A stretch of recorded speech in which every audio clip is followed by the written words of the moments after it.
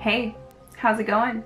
So today I thought I would share with you this awesome black rainbow makeup look that I am really having a lot of fun with. So I used to do like rainbow and sunset eyeshadow all the time, and it seems like it's been years. And I've been kind of in the same rut of doing the same eyeshadow every day, black and brown on my eyes, and maybe a lipstick, maybe not, if I'm even gonna wear lipstick. And I really wanted to just sit down and play with some color. So that's what we're gonna do. Let's get started. I'm starting with my foundation already on and my eyebrows done, and I'm just going to put on some chapstick to attempt to soften my lips enough for lipstick later.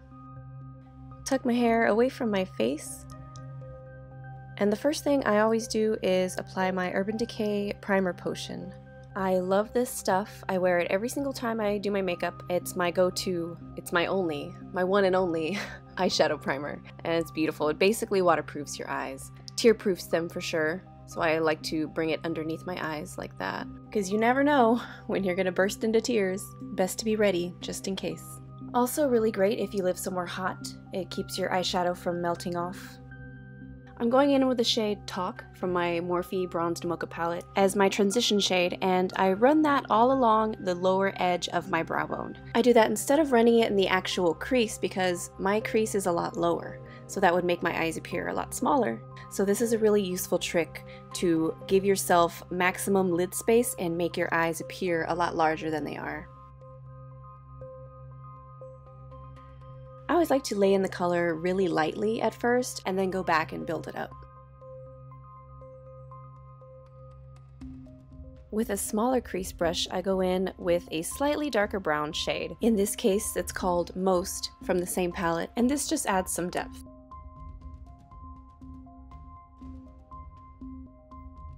This is NYX's Jumbo Eye Pencil in Milk, and I'm going to put it all over the lid. It makes a really great base for bright colors. I apply it almost all the way up to the darker shade of brown and then blend it out.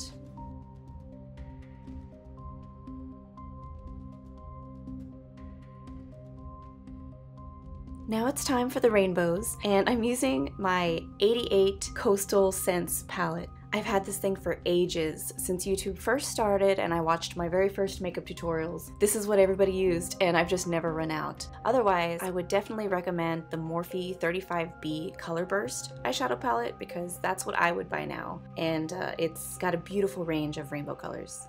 But I'm going to start with the yellow in my palette and place that on the inner corners of my eyelids.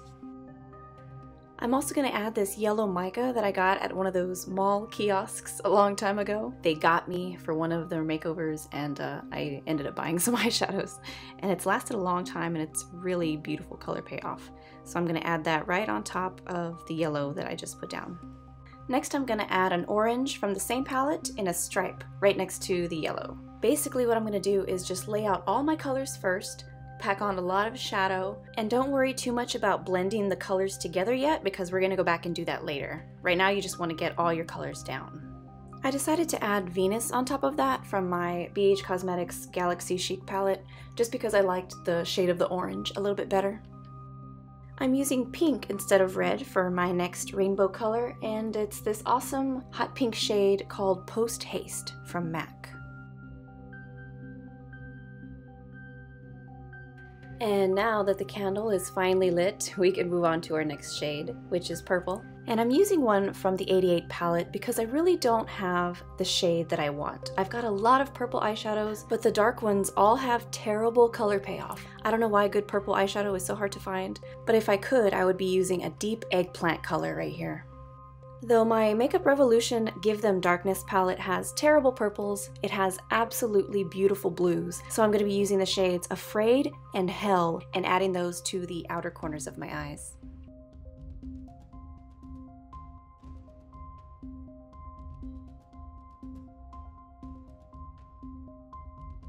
Now for the blending, I'm going to be using Q-tips from here on out to apply more color and to blend out the edges from one color to the next. They really make it easy to switch back and forth between colors and blend as you see fit, and they actually hold eyeshadow really well. This is really easy, it just takes a long time, so you just have to be patient. Use the Q-tips to add more shadow and blur the lines where the colors meet and create that blend. And it helps to use little tiny circular or zigzag motions to swirl the colors together. And eventually you'll have this nice, beautiful gradient of rainbow.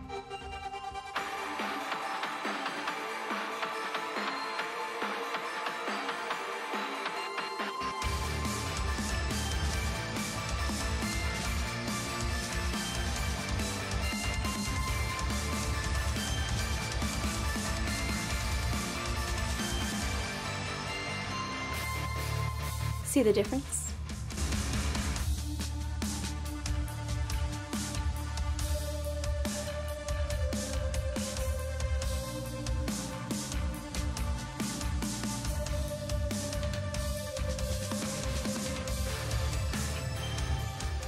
Now that everything's nice and blended, I'm going to add a light turquoise color to the inner half of my lower lash line. Then I'm adding a medium green to the outer half, and these are both from the Coastal Scents 88 palette.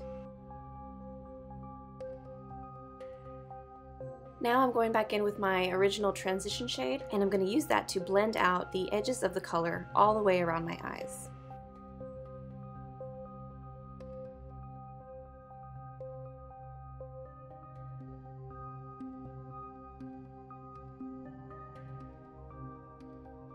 Here I'm just using a larger crease brush to just kind of blend it out a little bit more. Next I'm going to draw on a big old black wing with my liquid eyeliner. This one is just a Revlon Color Stay liquid eye pen. Next I'm taking the blackest eyeshadow ever, Anastasia Beverly Hills' Noir, and I'm adding that in the very corner of my eyelid where my eyeliner and the eyeshadow meet. And I'm just kind of forming that into a little V and bringing the black up into the crease.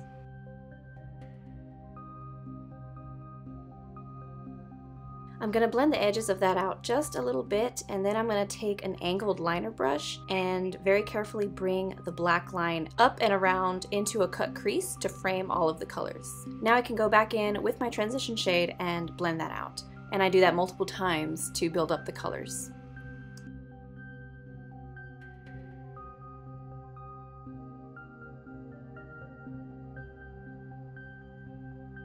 I'm going to finish off my eyes by lining my waterline with NYX's black eye pencil, and I always set that and smudge it out with more black eyeshadow.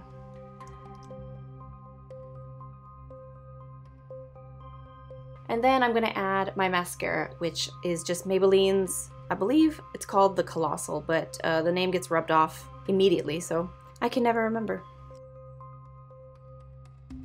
For contour, I'm using the center color in my Makeup Revolution Light and Shade palette, which is the dupe for Kat Von D's Light and Shade. And I'm not the greatest with contour, I just kind of smudge it on there and hope it gives me cheekbones. I still feel like I have a lot to learn, but I think I do okay. But highlight's easy and fun, and it just so happens that Milky Way from the Galaxy Chic palette makes an awesome highlight. It's a light lavender toned shimmer and it's so pretty. NYX's lip pencil in Blackberry is going to line my lips.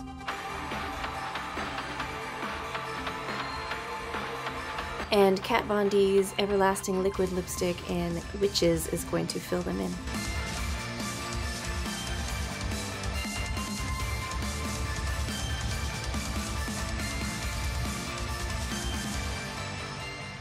I realized last minute that I could add some extra sparkle to my eyeshadow, so I did. For the purple, I used Urban Decay's Moondust eyeshadow in Ether, and for the blue, I used Bare Minerals loose eye color in Elle If I Know.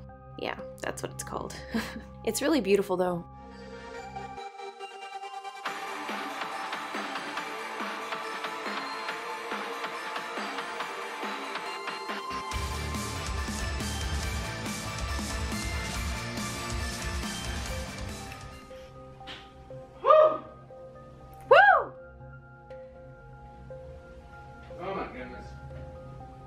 Yeah. Ah. Am I gonna sleep in it this time, you say? Maybe. I'll take off everything else, but I'll leave my eyeshadow. Thanks so much for hanging out and doing my makeup with me. I hope you had a good time. I hope you're inspired to do something pretty, no matter what it is. Makeup or not. Let me know what you think, and let me know if there are any particular makeup looks that you would like to see me try. Share this video with someone that you think may also enjoy it. Leave a like, and I'll talk to you in the comments. I'll see you soon. Bye.